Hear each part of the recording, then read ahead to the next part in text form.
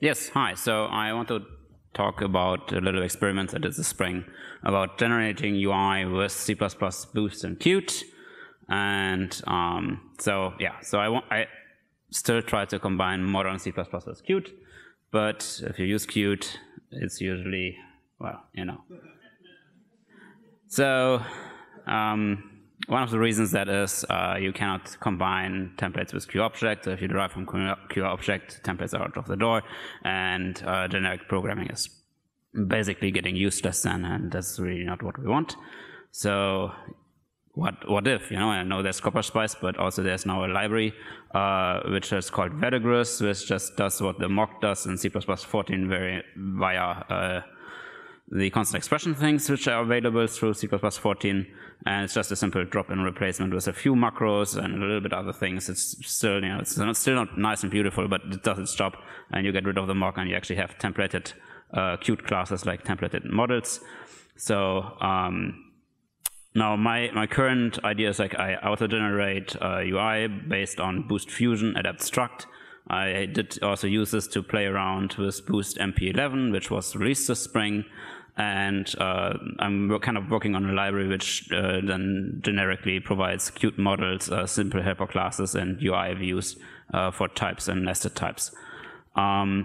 So simple thing with Fusion, if you play around a little bit, you get to have nice things like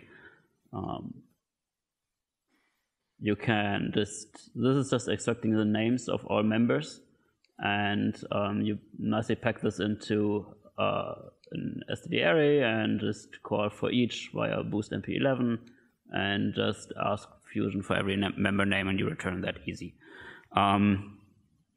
But then if I want to generate UI, I have to kind of have a connection between what the data member is and what the control is. And for that, I currently use tags because the string just can be so much other things or an int. And so I apply tag dispatching, and this is like for a simple. This is like how this looks like when the actual class then is written. This is an edit dialog which can edit any Boost Fusion adapted type, and then just displace them in a list. And then you simply have a make dialog function which just gets the type and returns the generated value of that dialog. So any type which is adapted can just have an edit dialog now. And this is like very, very useful if you have like an option type or something. Yeah, and the tag dispatch is then just simply every tag dispatch overload and then returns the Qt type. I'm currently using Qt. This could be very easily adapted to any other UI library, so you could auto-generate your code with actually something which is like more modern than Qt, but Qt is the default in many industries, and that's also what I use. And yeah, so this is currently a prototype. The Qt models work, creating UI views works, and yeah, so why I do this is like I want to write less boilerplate. I just want to have like a type which is adapted and some template things which do the work in the background for me, instead of me just adding a new data member, then adding a new control, and so kind of having to name this thing again in the dialog, and then have maybe a view to display this, etc., etc. I just want to be able to kind of see what I can do with a reflected type without waiting for a reflection, and Boost already has a reflection very minimal built in. Just have to do it a bit by hand, but I actually can have some nice code which is ready for reflection when we have that in C++ 23, I heard.